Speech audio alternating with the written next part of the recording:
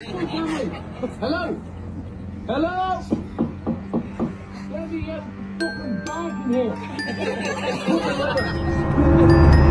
Just imagine the day of your funeral. Instead of crying, everyone starts laughing. Hello? Let me out! Where the fuck am I? Hello? Hello? Let me get fucking back in here. That is exactly what happened to this man, because he planned it all out before he died. Shea Bradley has been through a tough battle with cancer when he was alive. No matter what he tried, it sadly kept spreading.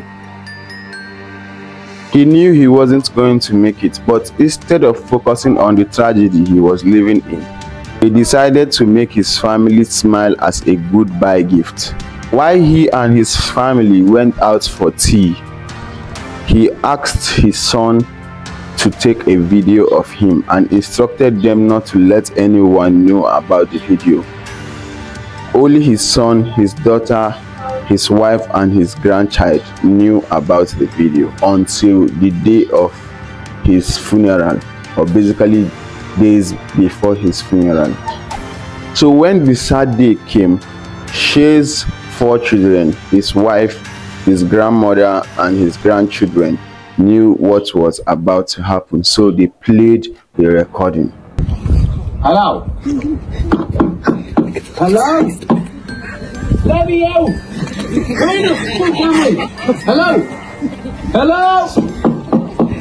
Let me get fucking... And just like that, a day of grief became a day of joy and laughter. And that's beautiful. Yeah, some part of it was tragic, but that doesn't mean that they have to focus on the tragedy that Shea Bradley lived through when he was alive. So, peace.